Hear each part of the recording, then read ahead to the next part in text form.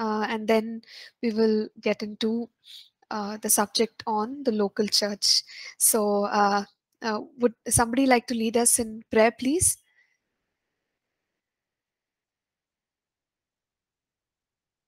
Good morning, Kennedy. Okay, Dinesh, would you be able to lead us in prayer?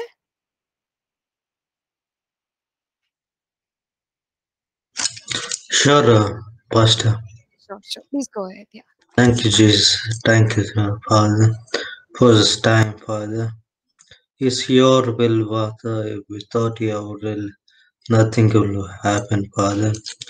I submit the entire course of this semester, Father, where especially today goes, Father, about churches, Father, different kind of churches, ministries. Through this course, we are get to know what a kind of ministries, what kind of local churches, in order to establish a good biblical church. What are the rules and regulation? What are the roles and responsibilities? What are the different kinds of speaking to Bible truth, focusing on Bible studies, Father. Help us get more wisdom, Father. Give us more knowledge about to the church, Father. I submit Pastor who in my hand, Father. To her, you are helping us, speaking through her in order to gain knowledge, Father, without any disturbance, without any external disturbance. May your help needed, Father, to concentrate, Father. I submit uh, the pastor answering for good health, Father. I submit all the student my and right hand, Father. Hope everyone is doing well under your grace, Father. I once again submit this entire session in my hand, Father. On also day, Father, may your control be over us, Father. Thank you, Jesus Christ. Thank you, Father. I submit in the mighty hand, Jesus' name. Amen. Amen. Thank you, Dinesh, for uh, praying and covering all of us with those prayers.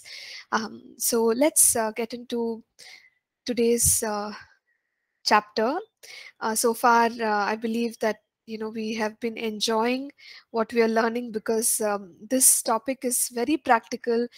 Even if we are not pastors of a church, whether we are serving in the capacity of volunteers, or maybe at the moment we're not serving at all, there are so many things that we can actually understand, we can relate to, and we could think of improvements that we can make as we serve, or if we are going to sign up to serve, what are the things to bear in mind. So it's beneficial for everyone, those in leadership and those who are serving in some other manner.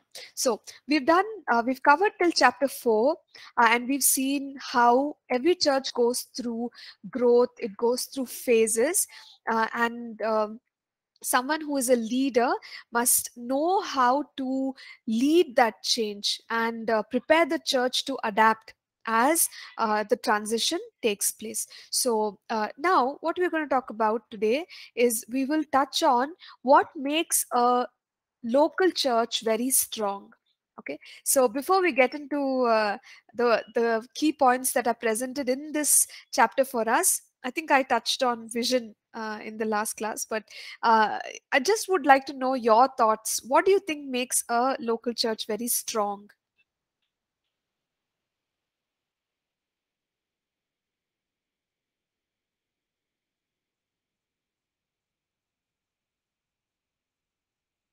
From your personal experience, we've all been part of churches. So, yes. Can I say now? Yes, yes, Avni, please go ahead. What I personally feel is the leadership with the vision and the leadership which is rooted in the truth of God's word more Mm-hmm. than everything else can make the local church, because when the truth is shared and people receive that truth, and when more of people are walking in obedience to the word, Mm-hmm. the work of the Lord is more powerfully manifested in that church, and the local church is strengthened by the truth of God's word through the leadership. That's what I feel. Mm-hmm. Thank you, ma'am. Yeah, thank you, Avni. That's a key. So, strong leadership rooted in God's word, and the people also following the same thing. And when their lives are established in the word, that makes a strong local church. Great, wonderful. Would anyone else want to add to that? What do you feel the keys? Yeah, I would feel the truth is true. Along with the truth, uh, existing souls. Our vision has to be many souls, reach out many souls, bring many souls, develop ministering under extreme, extreme believers, motivating different ministries. Like a church has to reach out to the local areas where the gospel has to reach the world. Uh, to that many souls Mm, we have to uh, no matter all our old churches, we have to not concentrate all old churches. We have to concentrate how many souls we have won, mm, mm, uh, and how many so existing believers we have concentrate on their ministries. mm. It is a key point. Yeah. Thank you, Dinesh. So, Dinesh is talking about the mission of the church and how the church should be alive and active, walking in that purpose that God has given the church. So, that makes a strong local church. So, great, wonderful. So, that's an addition. Kennedy says accountable leadership. So, along with strong leadership, vision that the leadership has, accountability, right? Accountable leadership that makes a strong local church. Any more thoughts from your experience? Ma'am, Yes, Rupa, please share. uh, a church should be a place where people should feel. You can hear me? Yes, Rupa, very clearly. Okay. Where people should feel accepted, welcomed, part of a family, God's family, and where they are nurtured, and where there is a discipline of sharing and also growing together. I think that makes it like a family church. So, like God's family, when we connect with each other in God's love and cater to each other, I think there the local church will be very strong.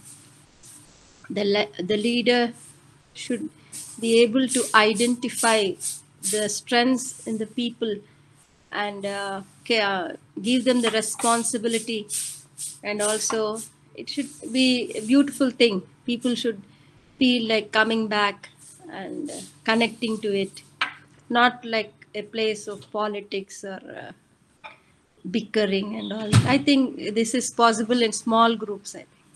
Thank you, ma'am. Yeah, thank you, Rupa. Wonderful. So, church should be a family where people feel belong, accepted, welcome, and what was the other point you said, Rupa? We should be able to identify the strengths Yeah. of the people. Yes, yes, yes, yes. So, the strengths of the people also should be identified. That way, everyone is contributing. People are growing together. So that's what Rupa said. So, I mean, I'm just as you all are sharing, I can paint the picture of a perfect church. If all this is part of the church, it's perfect. Okay, Samuel is adding to that, and he says a local church is strong when the church's values practices are based on God's word and is uncompromised at the same time. God's mercy, kindness, love are most evident. Okay. Yeah. Thank you, Samuel. So, again, basing the standards of the church on the standard of God's word, and also the the character of God in his mercy, kindness, love, right? All that being demonstrated in the church, through the church, that makes it strong. So, yes, all of this makes a strong local church. And, we will study from how do I put this, like a pastor's perspective. You could put it that way, right? Also, pastor sharing in this chapter about some of the key things that make a strong local church strong, not just in the sense of the community, right? The sense of community is very important, that needs to be established, but there are other aspects that we must consider when we talk about a strong local church. The revelation of God's word, then good leadership, then vision, right? And when we're talking about fulfilling the vision of the church, there's also the continuity element to it. Okay, so we establish a strong local church, and it is established for a long time, impacting generations. So with that perspective in mind, we will look at some of the key things that make a local church very strong. In the last class, we touched on the point where we said that a God-given vision is very important, and the leader has to communicate it well to the church, and it must be communicated often enough so that people use this phrase, you catch the vision. Okay, everyone who's part of the church, they catch the vision. It's more than just something that they are aware of, but they catch it, they imbibe it, and they know that they must live by it. So a strong leader with a strong vision, and he communicates the vision in a clear way, that will lead the people forward. Because we saw the scripture in Proverbs 29:18, which says that where there is no vision, the people perish. Or in other words, people become unproductive when we don't guide them in a certain direction. Okay, so if you look at some of the translations, it says that where there is no vision, people, they throw off their restraints. Okay, they just live any which way, like energy is directed in every direction because they don't know where to go. But when there is a vision, when there is a goal to move towards, then people will focus their energies and be moving in that direction. So vision is very, very important. That would be the first thing. If any of us have that in our hearts, that okay, I want to plant a church, I think the first thing we need is a vision. What is God calling us to do? What will this church be like? What will be the key message that comes from the church? So we have to pray, and we have to get that vision from God. Then we also said strong leadership, right? We said a strong leader who gives a strong vision. Now, why is a strong leader important? We talked about the fact that if the leader is not strong enough, or if they don't lead by example, then that can affect the people. And remember when we talked about the structures of churches, we said the ones that are large, right? If you have a large congregation, if a leader has some failure, financially he fails or morally he fails in some other way, that will impact those many congregation members, right? And Satan knows that, so he would want leaders to fall. He would want leaders to uh, uh, you know uh, uh, what do you say, if they move into error, then that's a benefit for Satan. So we must be aware of it. We discussed this when we talked about believers authority, that we must not be ignorant of the enemy's tactics. And when it comes to the local church, obviously the enemy would want the leader to fall, because then that will impact all the people who he or she leads. So a strong vision is important, and a strong stable leader is also key for a strong local church. And yeah, so that is the first important thing. The second one, as many of you pointed out, the truth of God's word. The truth of God's word has to be established in the heart and life of the leader, but also in the heart and life of the church members.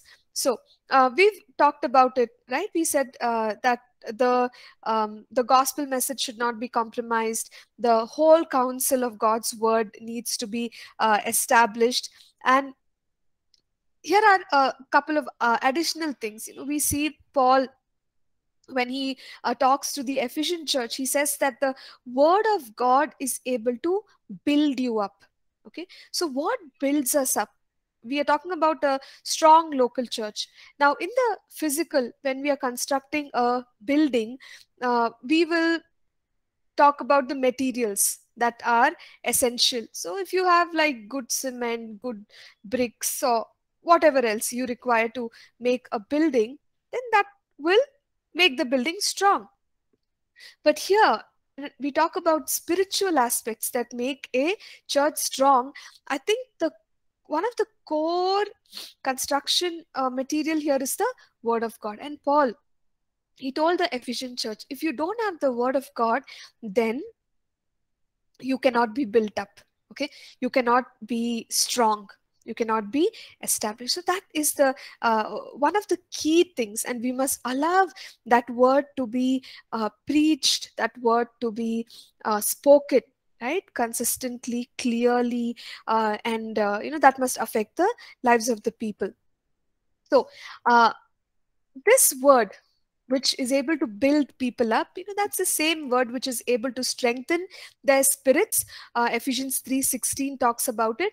And when we want to mature people, maturing people is more than just telling them, hey, live like this or live like that, because maturity also comes from the word of God. And when we are consistently sowing the word of God, and in our own personal lives, we know that when the word is sown, when we respond to the word, we live according to the word, eventually maturity, right? You meaning we grow, and that needs to happen in the life of every individual who's part of the church. So the word of God, so for a pastor or a leader, we go ahead and emphasize the word of God. Now, in the word of God, we know that okay, so a little bit more about the word is coming up a little later. Okay, I'll talk about pulpit ministry.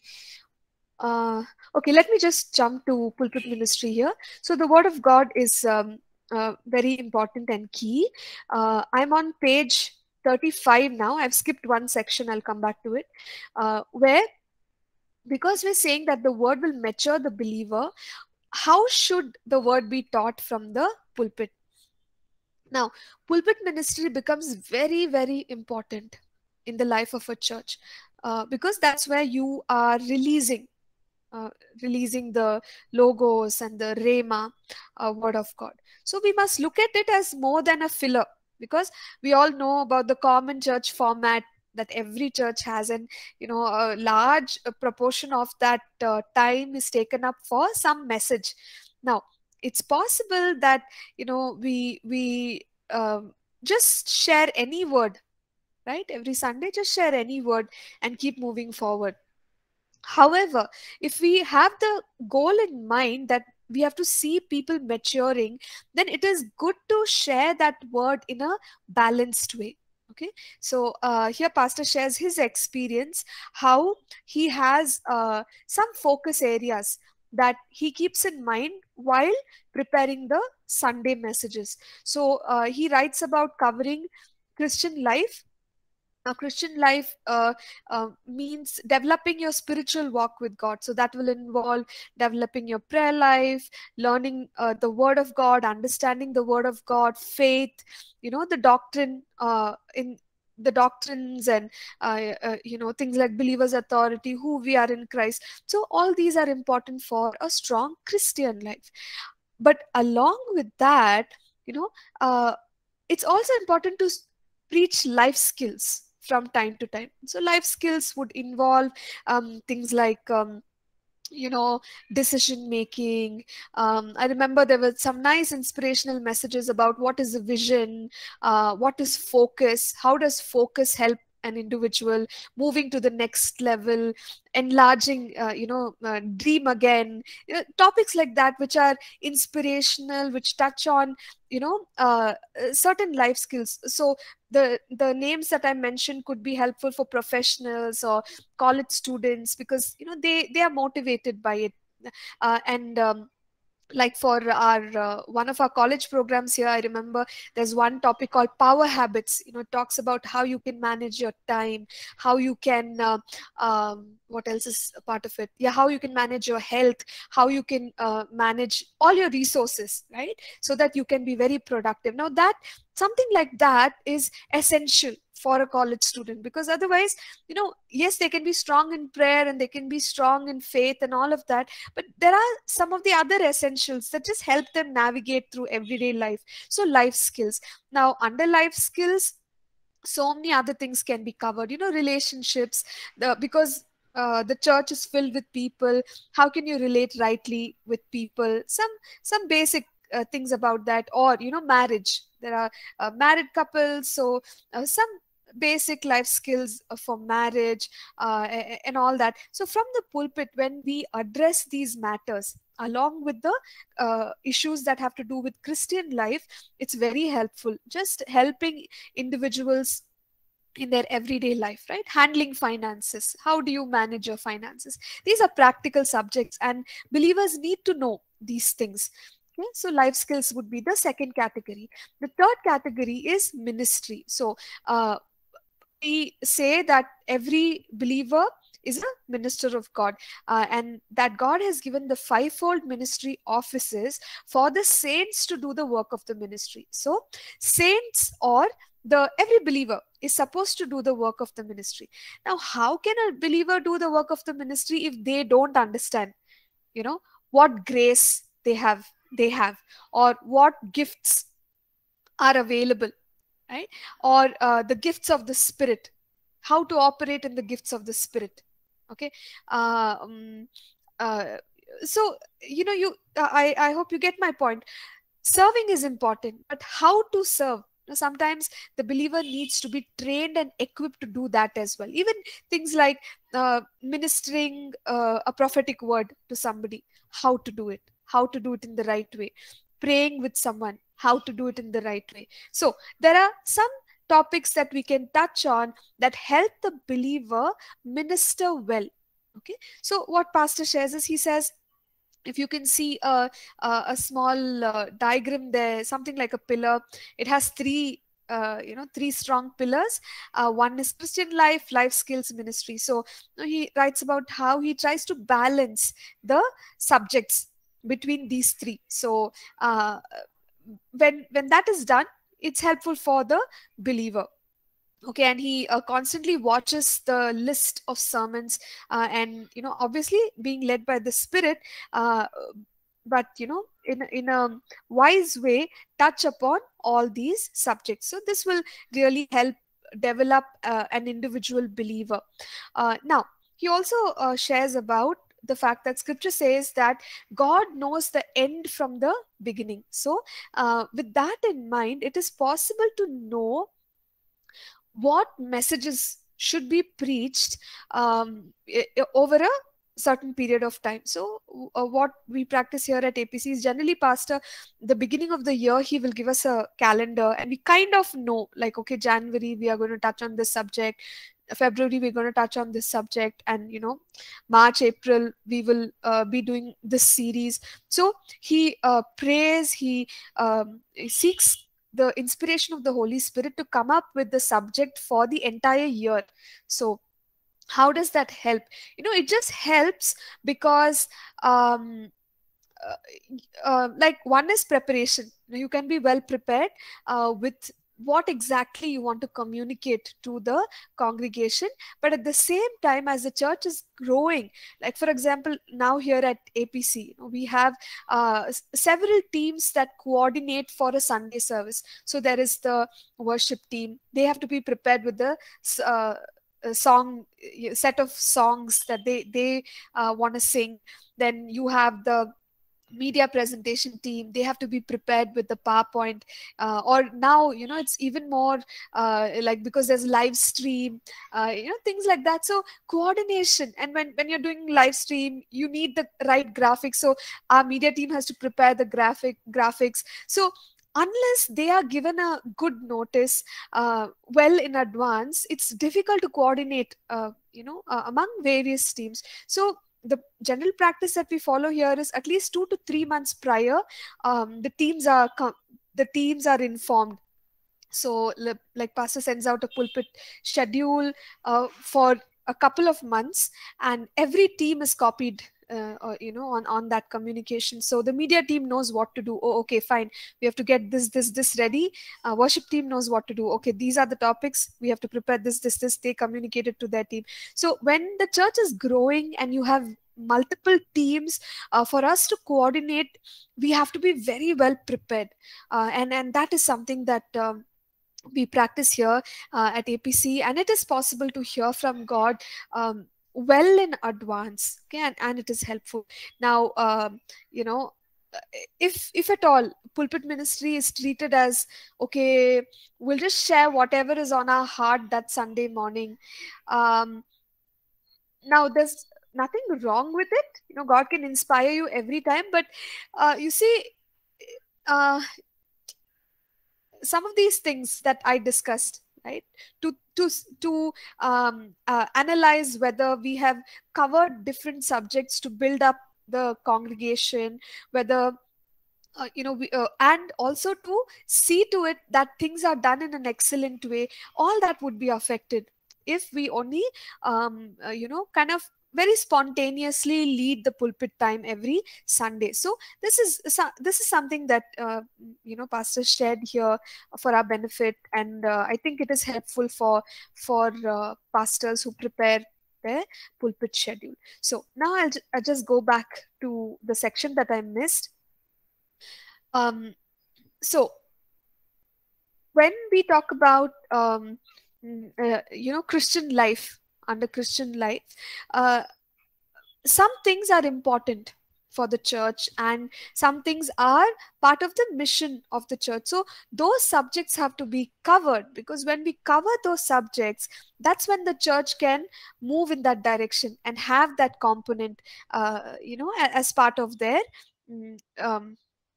as part of their church life.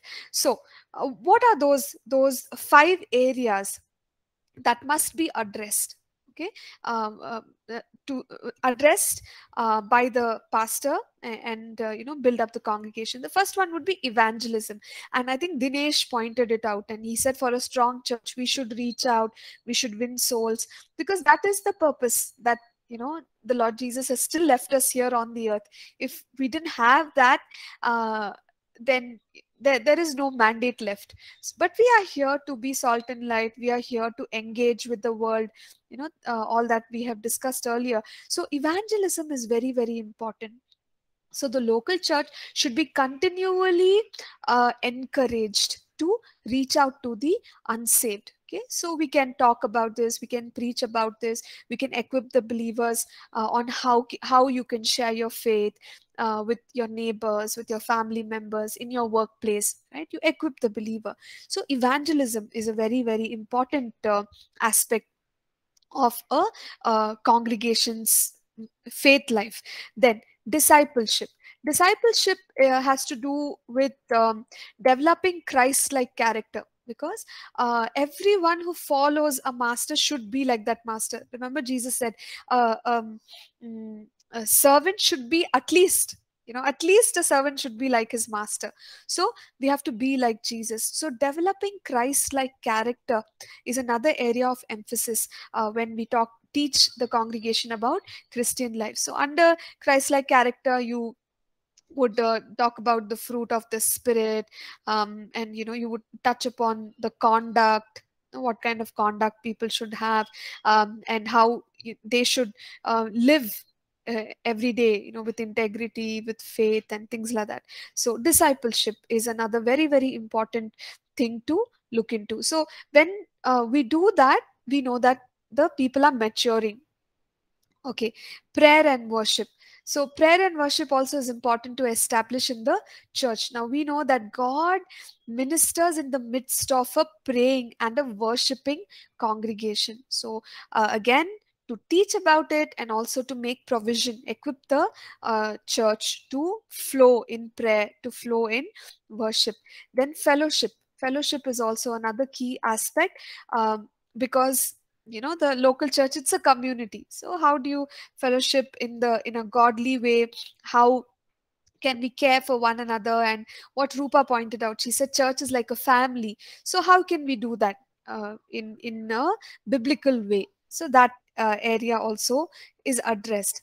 And then equipping for ministry.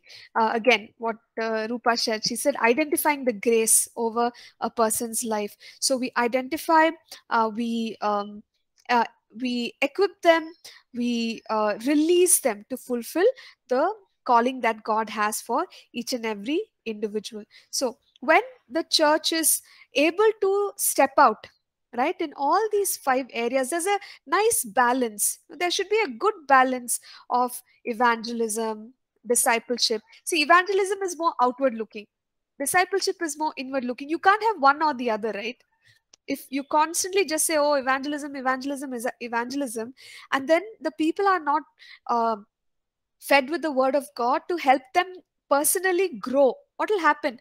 They'll burn out at some point. Because yes, it's important to win souls, but it's also important to establish the believer in the truth of God's word. Otherwise he will not have the strength, right, to um, uh, step out and bring people into the kingdom. So there's a nice balance, outward looking, inward looking. Then upward looking, you could say prayer and worship is sort of upward looking. Fellowship, where you kind of you look at others also in your community, learn to grow together with them. And there is the aspect of equipping the believer for ministry. So when all this is happening in a local church, there's a very how do you say, like a complete and a wholesome way of developing a believer. And when believers are developed in this manner, you can have a strong local church. Okay, so the word, right now we discussed about the importance of teaching the people the word of God and building them up in the word of God. And the word should touch on all these aspects. Okay, so then the believer is well prepared. That makes for a strong local church. Now coming to the next aspect that is important, excuse me, a church where people are of one heart and one mind. Now we see Paul exhorting the Corinthian church, where he says that, I just I plead with you that you all may speak the same thing, that there be no divisions among you. Okay, that you may be joined together in one mind. So that is how he wanted the local church to be, have a united heart. And when you read about the early church, You see that term, one accord, one accord, one accord, quite often. So there is a unity of heart, there's a unity of mind which the people had, despite the diversities in all other ways. So establishing that unity in the church is important. Now Jesus also, when he preached, he talked about the fact that a house which is divided, it cannot stand. And in the same way, if we have a local church where there is division, people are up against one another, and Rupa used the word politics. Okay, so that's again like an extreme, but otherwise, there's a lot of one person against the other, the church will not stand for very long. So we have to be careful never to let divisions take root in the church. And as pastors and leaders, we'll see later on that it's important for us to recognize, like, if something seems to be happening, then we have to address that issue quickly, because unless you address it at the root, like at the smallest level, it can work through the entire batch and sort of pollute the community. So things like division, strife, backbiting, slander, so many things that can cause instability in the church community. Now, one more aspect when it comes to being of one mind is that the leaders themselves should lead in that manner. If the leader does not have that example, if they are trying to backbite, control, uh, do things which are not really godly, manipulate people, force people, then sooner or later the people take on the character of the leader. So it's unfortunate that it kind of is a part of the church because the leader is like that. So it's important for the leader also to be like walk with integrity and not engage in all this divide and rule manipulation kind of leading the people. Okay, so oneness of mind, oneness of heart makes for a strong local church. All right, now moving forward, a church that is equipping and releasing people into their God appointed function. Okay, so at the end of the day, we said that every believer is a minister, and here at APC, that is like it's like a quote, and it's it's said very very often. So every believer is a minister, because God has given the fivefold ministry offices for the equipping of the saints for their ministry. So every believer needs to recognize their God appointed function. Now, it could be within the framework of the church setting, or it could be in some other uh, function outside of the church. But we're also learning about kingdom, right? So in the kingdom of God, basically in the kingdom of God, we identify our function, and every believer is planted and serving over there. Now that will be very very important. So if every believer has to identify their function and serve in that area, what would be the role of the leadership? The leadership should have the discernment and the wisdom to recognize, okay, this individual in my church, what is God calling this person to do? What are the gifts that God has given this person? So as a leader, when I recognize, I must nurture the individual, mentor the individual in that direction, right? So we create opportunities, we encourage, right? We lead people in that direction. So in a church, there can be people who have all kinds of giftings, different grace over different individuals. But as leaders, we must recognize, okay, every believer is a minister. Now, what is the place for every believer? How can I lead this believer to walk into his or her calling? But yes, of course, they have to make that decision, and ultimately it is their response to God's calling on their lives. But as a leader, we can facilitate, we can lead, and we must have that heart to serve them as God appoints them in their function, and they later on serve the church. So leading people in the right way, helping them know their position. Okay, so what else makes for a strong local church? A church which is relevant to the world it is in. Now, Paul, he wrote, he said that I have become everything to everyone. Like, I uh, um, uh, relate to people in a way that that person can understand. So, in that context, again, we've already said that we don't want to compromise the word of God, but without compromising the word of God, we should think about relevance, because we might have the word with us, we might be doing all the right things, but if we are not able to communicate in a way that people are able to receive, then we kind of, there's a great opportunity that we miss out on. So the church needs to be relevant. So this, how will we address this? Maybe the church, it has an approach which is suitable for that particular generation, in terms of the kind of language that they use, the kind of mm, programs that they adopt. Then now recently you have so much technology, and people are thinking about the next generation technology. So why can't the church use that, isn't it? Why can't the church use it? Because a lot of people are already on those platforms, and if the church says no, we are only about um, fasting and prayer, and we will only meet in this way, we will only minister in this way, we are missing out on those, the way Jesus said, like, I'll make you fishers of men. So we are not catching that fish.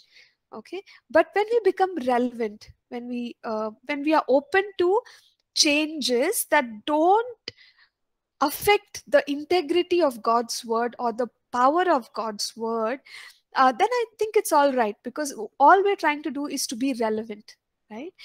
In our communication, in the way we approach people, and it only widens our scope, it widens our horizon. We are able to touch many more lives, disciple more people for the kingdom, equip more people for the kingdom, and extend the work of God. So being relevant is also important for a church, because if the church remains like earlier, remember we said the wineskin, when we talked about the church structure, how it changed from just the laity clergy kind of a style to more involvement of the saints in the work of the ministry. So there has been a transformation, there has been a change. So in the same way, if we don't change, now if you look back at some of the old ways of doing church, okay, and the churches that are stuck in it, the churches that say no, this is how the building should be, this is how the music should be, this is how things should be,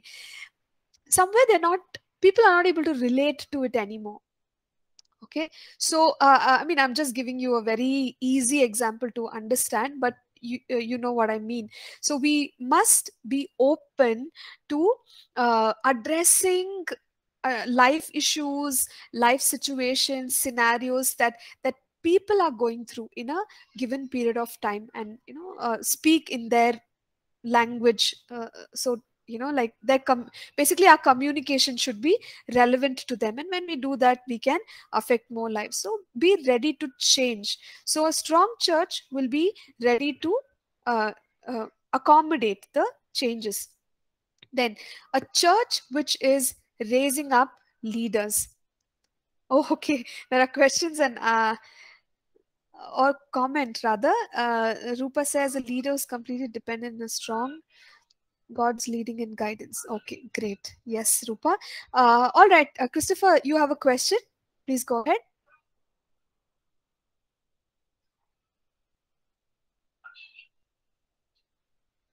This is in relation to relevance. Yes, So yes.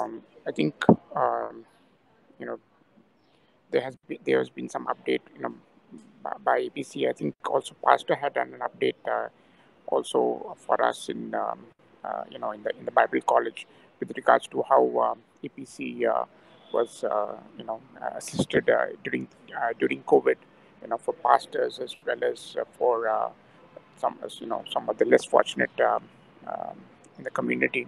So I think that was something that was really important to do, and I think that made APC very relevant. The other area possibly which is always quite sensitive is the area of church.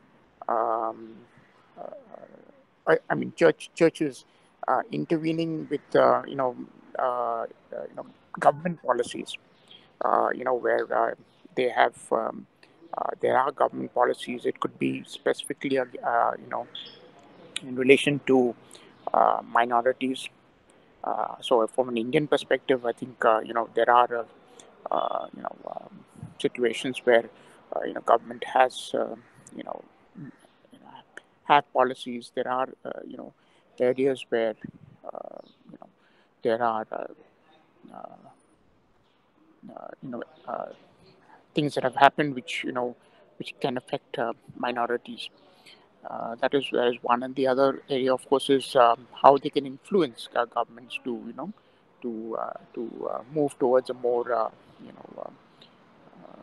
know religious approach to life, and how they can uh, develop spirituality within for policies, as well as how the government can influence that. So I just wanted to bring that point up, and wanted to get your understanding on your view on this. Sure. Thank you, Christopher. Thank you.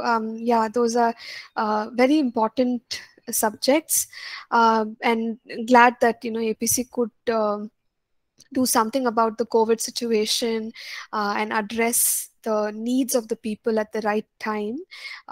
So thank God for COVID relief. Now coming to the next point that you brought up about the church being relevant uh, to the minority communities and the issues that they are going through, right, and influencing government policy. Uh, see, I think when you say the church, like, you really have to define what do you mean by that. Now, the church, the people of God, okay, the kingdom of God should affect the government, the policies, and the decisions, even when it comes to minority communities, so that we see the justice of God established in the lives of the people. Now, having said that, uh, if we are talking about a local church, okay, influencing government policy, how does that look? Now, it may not necessarily look like, I'm just giving a random name, like a Grace Faith Church having a representative in the legislative assembly. Okay, it may not look like that, or it may not look like, okay, Grace Faith Church making a policy change. It may not necessarily look like that, but when we are maturing believers, they make the difference. Okay, now, one danger with the church getting so associating with the government and the policy making in that way, the danger is that the government affects the church, because now we, like the local church needs to be moved according to the vision that God has given the local church. We don't want any government influencing the local church, which is likely to happen when you tie up in this manner with the government structures in a certain city. However, if we are able to influence without getting influenced, right, without our vision being influenced, that would be a better way to make a difference. And just from what I know, Christopher, I know so many people like in the Christian circle here in Bangalore, and even in APC. In fact, I don't remember how many months ago this was, but one of the lawyers she worships at one of our locations, and she has a heart for justice. She has a heart for minority communities, and she was praying for a particular license and permission from the government to affect exactly what you're talking about. So you see, as an individual who's part of the church, she's making a very big difference. Like, she's out there fighting for the rights of people. And I know of so many other people who are doing this, like out there on the front lines, and they are part of uh, APC church, other churches. So is the kingdom of God addressing these matters? I think yes. Should it address in a stronger, more powerful way? I think yes. There's miles to go, right? uh, but there is a danger if we influence government policies in such a way, like the structure we adopt, where the government is able to influence us. Okay, and I think in the past this has happened. Institutionalization of church, you will read about this in church history, how um, there were kings and kingdoms. They kind of took over the church, and then the church didn't have any say. The church had to do what the government was telling them to do, right? So I mean, I'm just sharing all my thoughts with you. I hope it's going somewhere and it makes some difference.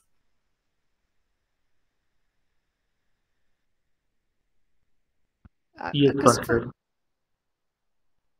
Pastor. Okay, Christopher, is that okay?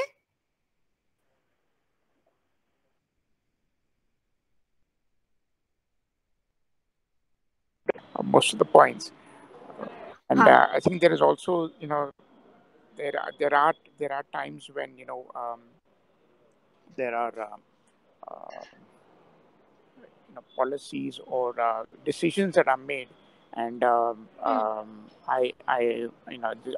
this is just what you hear sometimes in news, but there have been churches and pastors who have been really against them, and they have really sort of stood up against um,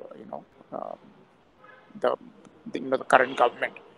So it's more about trying to in a sense fight against a certain policy or a certain decision that is made.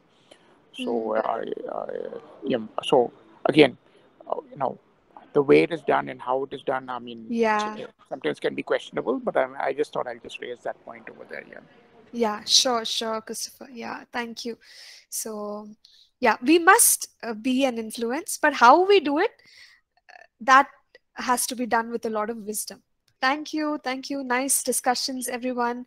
Let's go for a break. We'll come back and pick up where we've stopped.